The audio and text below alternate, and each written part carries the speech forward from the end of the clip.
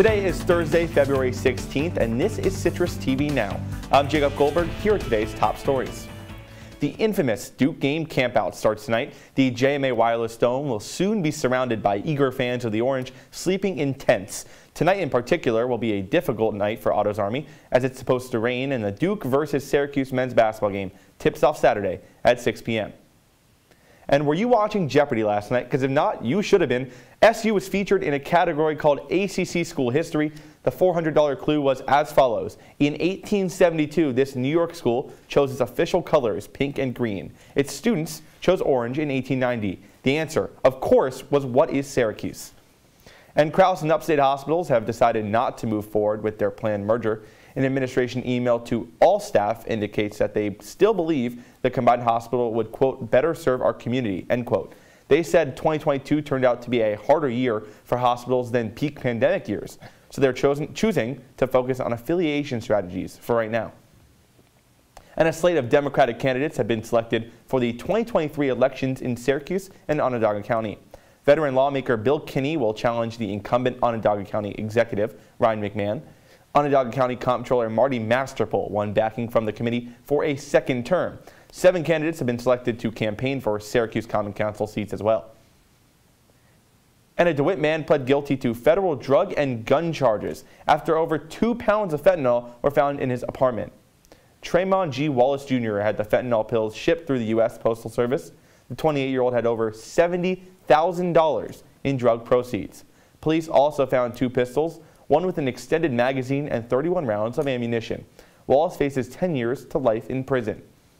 And coming up after the break, President Biden held a press conference today where he answered questions about the unknown aerial objects shot down by the U.S. military. Stick with us.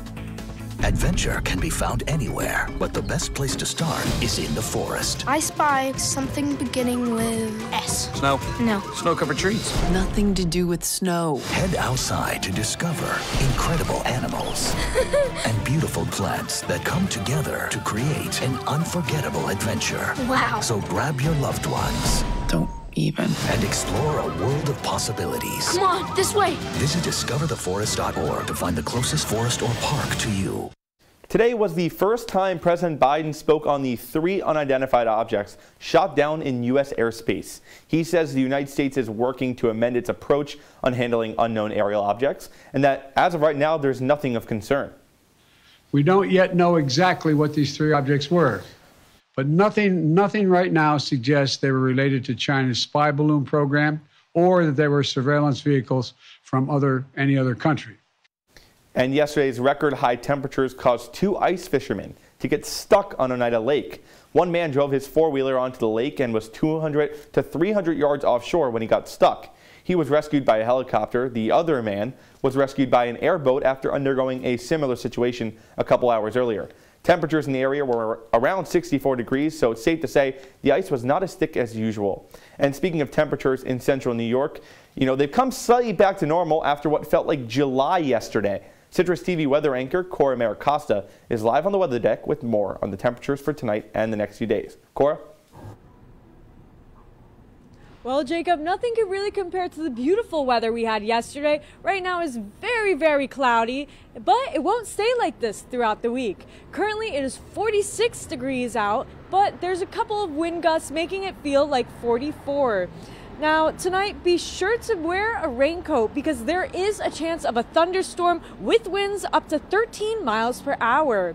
So, looking at our 3-day forecast, Friday is going to give us a wintry mix with a chance of sleet in the morning. So you definitely want to stay in until Saturday. Saturday is going to be beautiful, and may I say, what a perfect day to beat Duke. It's going to be a great day Saturday, so be sure to go out, do all your pre-game activities like throw a frisbee at the quad, and then Sunday is going to be a little cloudy, but it'll still have that sun, so you can go and enjoy your entire day outside that day. Jacob, back to you.